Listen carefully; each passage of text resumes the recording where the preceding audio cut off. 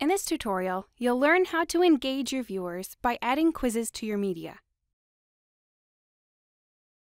First, navigate to one of your videos or images. Next, click the Quizzing tab, and then choose Add a Quiz.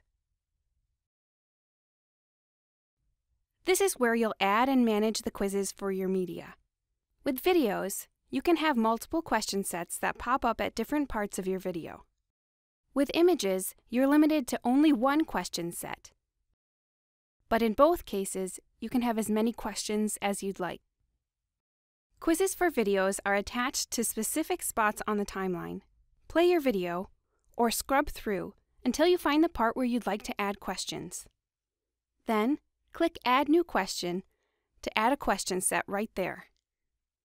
Next, choose a question type: multiple choice, true or false, fill in the blank, or free response. This is only for this question, not the whole set. You can mix and match any number of question types within a question set. Click here and enter your question text. The available answer options will depend on the question type. For a multiple choice question, add a choice and then provide the answer text. Continue to enter additional choices by repeating those steps. If you want your question to be scored, be sure to indicate which answer is correct by selecting the box to the left of the correct answer.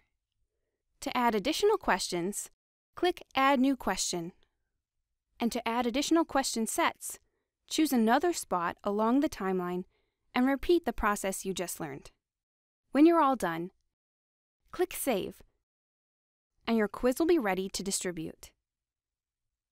To exit the quiz editor, use the Back button. As soon as at least one person takes your quiz, you can view the results. The main page shows a summary report and also gives you options for downloading your reports in a spreadsheet format. From the other tabs, you can filter and view your report by viewer or by question.